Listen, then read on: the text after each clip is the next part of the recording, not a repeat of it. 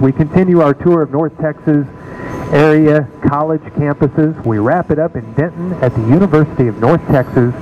And joining us here on site from the Pohl Recreation Center is the president of the university, Neal Smatresk. Good morning. Hey, good morning. I'm glad you saved the best for last.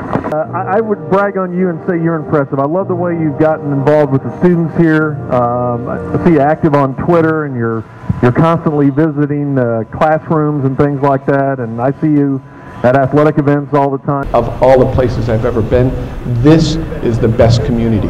There's more engaged students. The campus life is awesome. The faculty really, really care. You know, we've got incredible construction projects going on, a new honors dorm, a giant student union, that we actually have more National Merit Scholars and as many top 100 programs, top 50, top 10 programs as any school in North Texas. You and George are alum who have given back so much to this university, and in all seriousness, we appreciate it. And so we're going to be working up a couple honors today. You played basketball for the West Hall Hoopers. That is true, yes. Franchise's all-time leading scorer.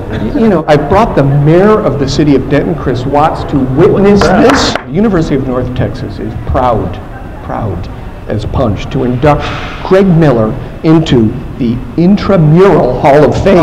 Congratulations. Thank you so much. Congratulations. That's official. Let me just say, after matriculating here in North Texas and graduating with a 2.3 GPA, that was my proudest accomplishment, but now I think this supersedes. Hall of Fame. You have been granted the honorary degree, Doctorate of Gentle Musings, and I'm awarding this through my fake authority from the fake Board of Regents.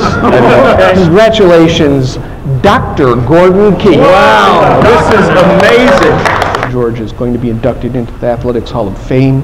What you don't know is that for his years of service and for his work as an announcer for our sports franchises here, that on our graduation day, the first graduation day with a mass commencement, the stage will be shared by not only our governor, but by George Dunham, as he receives, and this is really the real deal, the Presidential Medal of Honor from the University of North Texas. Thank you, Dr. Smatresk. Yes, very nice.